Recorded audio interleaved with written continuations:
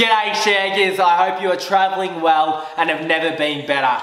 I'd like to formally not only welcome you to a new year, thank God that last one is over, but far more importantly than that, I'd like to welcome you to a new direction for the Once Upon a Time YouTube channel. Those that have been following me already would know that the past 2 years have been undoubtedly the most piss-weak attempt at YouTube you are likely to ever encounter. For two main reasons. The first is that if you want to do YouTube, you have to be consistent. And the second is that if you want to do YouTube, you have to bring quality. My videos were absolutely shit out and I never actually uploaded videos. So it's nice to see I had those two criteria covered well. But I am proud and excited to declare that 2021 at Once Upon a Time will be a far cry from what you've seen previously. Primarily because there will be regular content uploaded and it will be via two main mediums.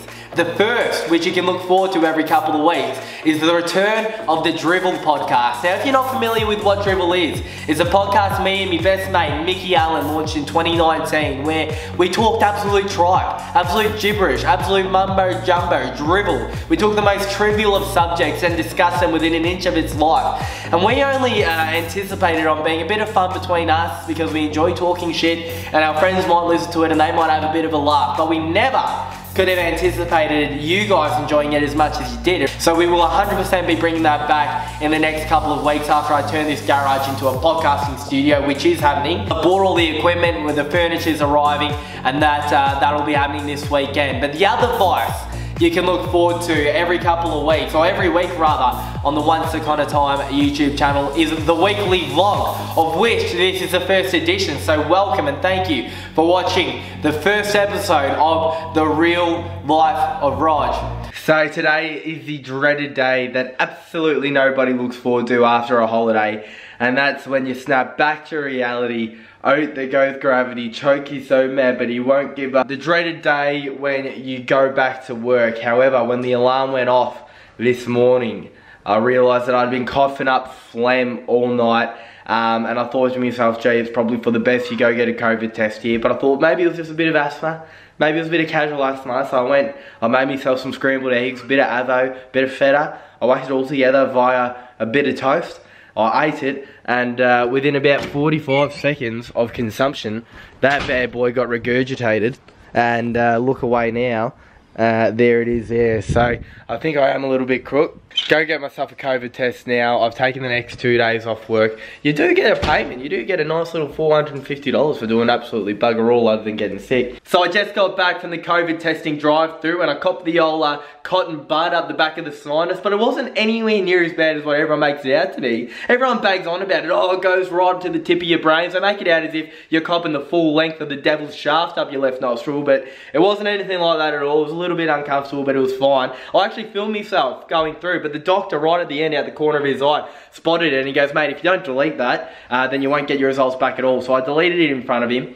But in better news, I got back home and I tried to start editing the vlog and I realised that my MacBook is about 12 years old and it is chock-a-block, packed to the rafters, full of as many porno viruses as you can possibly imagine. So I rang up my brother. I said, mate, I can't leave the house because I'm COVID ridden. Hopefully not, but maybe. Can you please go out to Apple to me? Oh, g'day, Jenny. Meet Jenny the parrot. How are you, darling? Alright, I'm just trying to do a video over here. If you could pipe down, show a bit of decorum and I'll be with you shortly. Yeah, so I've sent my brother to go out to Doncaster to get me a brand new MacBook Air. And he's enough of a legend, he's doing that for me. So we're going to do a contactless delivery at the door.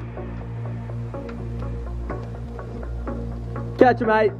Thank you. Now, while it is a sad day that today was actually the end of JobKeeper, I am no longer getting money every fortnight for free from the government. Have a look at what it's got me. Have a look at how far it's got me. I've just bought this brand new pop lamp for the desk table and it's an absolute ripper. Woo! So it's Wednesday now. Still haven't got my COVID test results back, which means I need to stay at home again.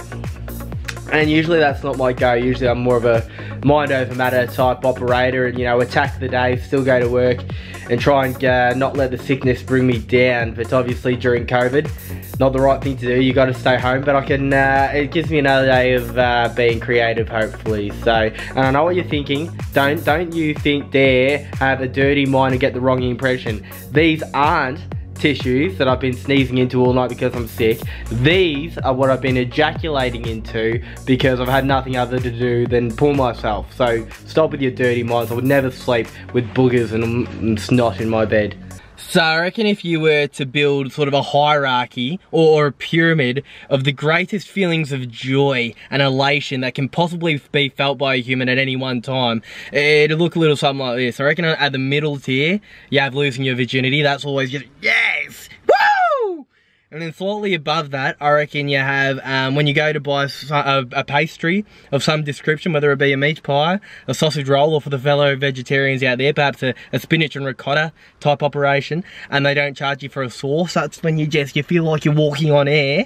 And then slightly above that, you know, another food related one, but when you go to the fish and chippery, and you go, yeah, I'll grab a bit of suva, it's chips and a potato cake, you open it up, and they've thrown a couple of extra potato cakes in there, perhaps a couple of extra dimmies, and you're just like, it does not, this is the pinnacle of life. It doesn't get any better than this, but it does. I reckon quite comfortably sitting at the top of the pyramid is when you just have one of the all-time weekends in front of you. You got your massive Saturday, you got a massive Sunday, you can't wait to launch into it, you've been thinking about it all week, and it rolls around to Friday arvo, and the boss goes, alright, knock off early lads, you're done, and you just go, right, we're set now, we're ready, woo! Friday arvo, baby, here we go. Tomorrow night, I'm lucky enough to say that I have a handful of people at least that I can quite comfortably call a best friend just because of how close we are. And tomorrow night is a best friend of mine, Lara Winter's 21st birthday. So I've knocked off work. I've gone and picked her up a pair of Peter Alexander PJs for the 21st. I told the person rapping at the counter, I said to him, it's the best mate's 21st. Can you please rap it? You know a lot more about rapping than I do, I'm sure. I'm sure the craft is a lot more suited to you. So I'll leave the creativity into your hands. Use whatever paper, use whatever ribbons, go for it.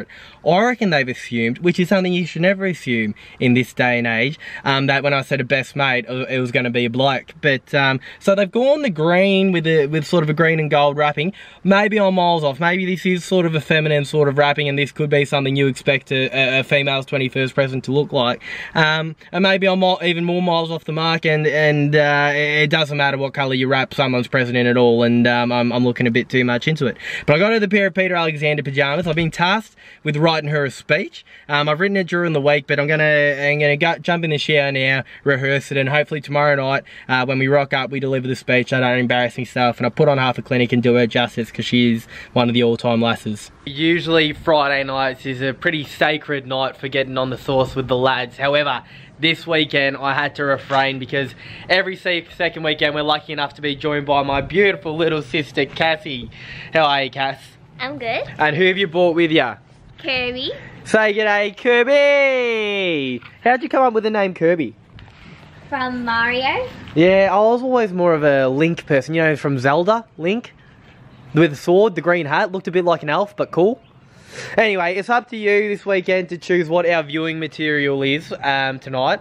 What movie, TV show, what are we thinking of watching? Hamilton. Yeah, it's the Disney musical. We've both seen it. It's as good as it gets. If you haven't seen it already, you have to watch it. Do you sing us a song from it? Alexander Hamilton is waiting in the wings for you. Do you know the next bit? Will they know what you ever came? Will they know you wrote the game? The world will never be the same.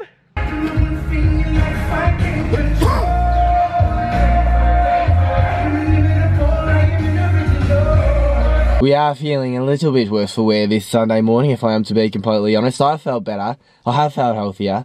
But we don't mind that, because that's a sign that yesterday was an absolute belter of a day nighter, and it indeed was. Laser put on an absolute clinic for her 21st, considering we're only allowed 15 people. Her old man's an open heart surgeon, so the house is absolutely gorgeous. We had Sammy Dale on the decks, sun setting, pool. It was absolutely ripping day night. Laser!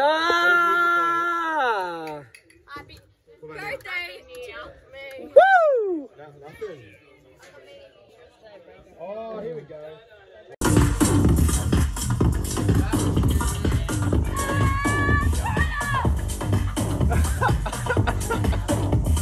Nice, that was it. Oh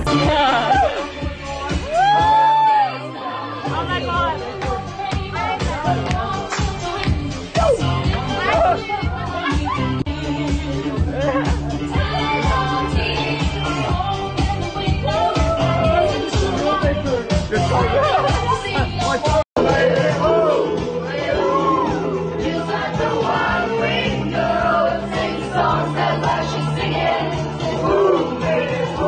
But I was tasked with delivering a speech, and I think I did a decent job up until halfway through. Lara's brother walking outside carrying the Freddo Frog ice cream cake, which, when it's 30 degrees piping hot, I'm not sure if Freddo Frog ice cream cake's the way to go in the first place. I love the Freddo Frog ice cream cake more than anyone, let me tell you, something for nothing. But having it sit outside, it gets very slippery. And it did get slippery. It didn't stick to the plate it was on. He's walking outside, I'm mid-speech, and I'm thinking, I've found me rhythm, you know, I'm just, yes, I'm hitting the punchlines, it's getting well received, and then bang! Everyone's pissing themselves. I thought, I didn't tell a joke that was that funny, what, did I? I turn around, Daniel, Lara's brother, has dropped the cake. He's dropped it like something out of a movie. He's dropped it on the floor, and he's staring at it, he's shattered. Everyone's doing the whole thing where it's like, oh, that's hilarious, but do we not laugh just because we don't want him to get even more embarrassed? Everyone loves you. Yeah. And not one word of a lie. Everyone loves It's so true. Whether it's all of my schoolmates, all of my footy mates, or all of my families, all of them meet Lara and walk away. But despite the raging headache I'm currently enduring, we are going for brekkie with the captain, the skipper of the Banyule Bears Division 2 Reserves, Daniel Coulson. Hopefully get on his good side early and ensure my place in the back pocket and ensure that I'm not doing too many bench rotations for season 2021. This is starting to look rather ominous, very dangerous. I have the feeling that we're going to have to send out a search party shortly. I'm out the front of the cafe and I always get places early. I don't like keeping people waiting, but it annoys my mates a bit that I'm always early, but that's just me. I don't like being in a rush. And I'm out the front of the cafe with about 5 minutes until kickoff, 5 minutes until our 9 o'clock booking begins. And there's no sign of Danny Coulson, which is fine. You don't expect him to be here 5 minutes early as well. But the danger is he hasn't been active on Facebook or Messenger or any of the socials for over 10 hours. So I have no doubts he's had an absolutely monstrous Saturday evening, which you come to expect from the captain of the reserves. But he hasn't found the intestinal fortitude, the courage, the desire to pull himself out of bed, get down here for perhaps a scrambled egg, perhaps a poached egg, a skinny latte, a sauteed mushroom, a baked bean, perhaps some spinach, perhaps some asparagus, maybe some avocado, who knows. He hasn't found the will to get down, so it might be a solo brekkie type operation, but we're still holding out hope. But in 5 minutes I'll be setting out a search party. It's not looking likely.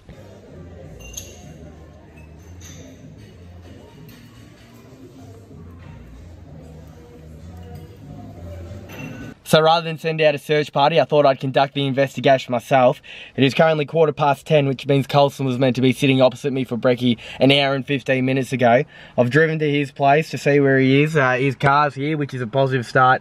Means that he's more than likely lying in bed, still sound asleep, feeling all sorry for himself after a massive one last night. So let's go get him out of bed, the big man up, and make him feel bad for standing up one of his best mates.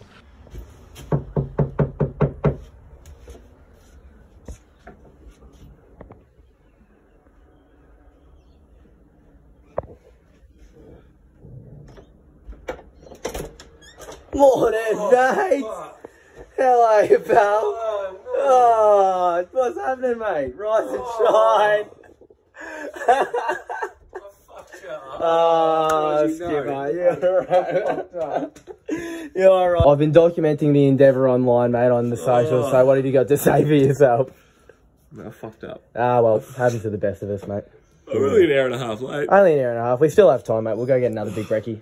So after one of the all-time mares of a Sunday morning for the great man Danny Coulson, the skipper of the twos, where he stood me up for a Sunday brunch because he had far too big of a Saturday evening, he's atoned for his sins, he's made up for his errors, he's redeemed himself because not only has he treated me, he's shouted me a delicious curry at Sanjeev's Cafe Spikes in Greensborough, which is one of the all-time faves. If you're ever in the northern suburbs of Melbourne and you feel like indulging in a bit of curry, that is the place to go. It is absolutely Moorish.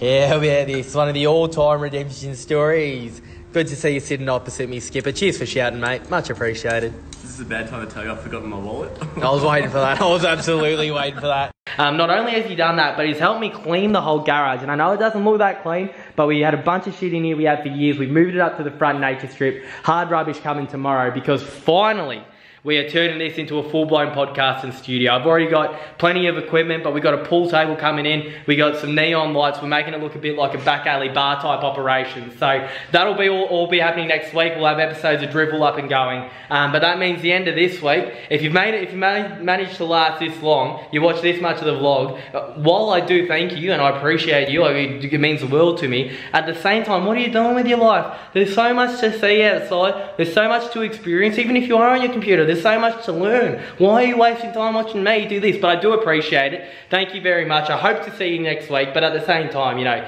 for self-improvement reasons, you should probably consider using your time more wisely. But thanks legends. Love your work. Love you all, Shaggers. Have the greatest week of all time.